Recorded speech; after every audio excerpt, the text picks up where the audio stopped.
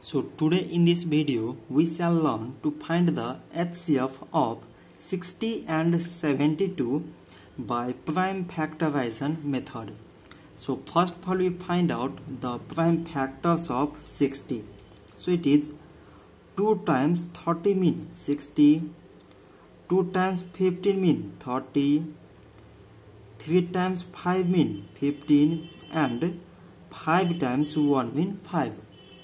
Like as the prime factors of 72 are, it is 2 times 36 mean 72, 2 times 18 mean 36, 2 times 9 mean 18, 3 times 3 mean 9 and 3 times 1 mean 3.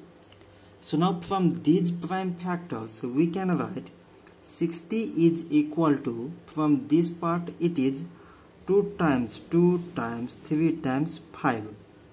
Like as 72 is equal to, from this part it is 2 times 3 times 3.